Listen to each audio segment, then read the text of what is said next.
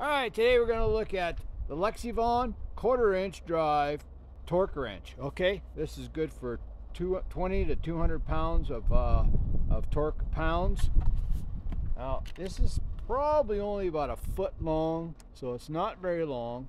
It comes with your graphs and your charts and your instructions and a nice case it comes with.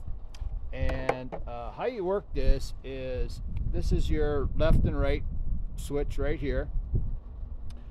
You've got your foot pounds on one side and you got your Newton meter on the other side.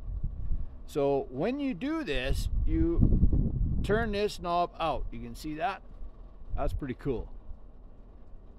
All right, and then they've got a hole right there. You can put a thing on to put around your belt or whatever. So this is it's 1/4 inch, right? It's pretty small.